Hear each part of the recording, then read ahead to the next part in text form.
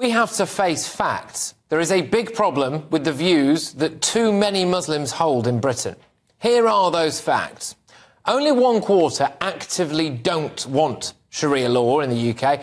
52% want it to be illegal to show a picture of the Prophet Muhammad. 57% want halal food to be compulsory in all schools and hospitals. Only 28% are opposed to making homosexuality illegal. On homosexuality, it's hardly surprising when you've got people spouting stuff like this online. We're sitting next to a guy who's going to go and penetrate and sodomize another guy tonight. And you're gonna expect Allah to give you victory because you're standing next to a guy who's going to literally insert his genitals into another man's back passage. We've spoken a lot on this show about the desire for a Muslim political party. Well, it turns out that only 16% of British Muslims would be opposed to that. Hamas is a proscribed terror group. They are a terrorist organisation. Well, 46% of British Muslims have more sympathy for Hamas than Israel.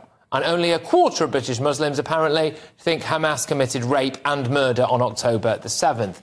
This is stark. But here are the statistics that show that unless something changes, Britain is, frankly, doomed. Here are the stats for young British Muslims. 18 to 34-year-olds tended to have the most extreme views. 53% of them sympathise with Hamas, apparently. They are the most likely to want to make Islam our national religion, and they are the most likely to want to impose Sharia law.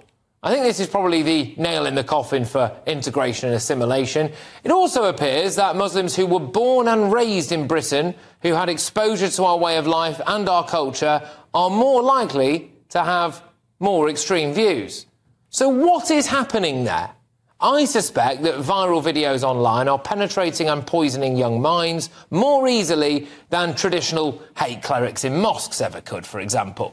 We have people preaching about women being whores. Any woman who comes out of her house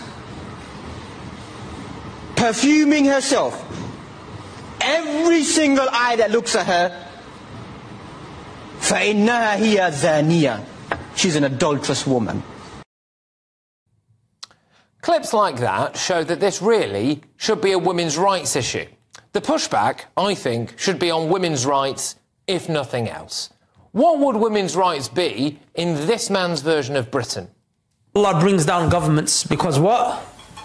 When men and women start free mixing, Allah destroys the government.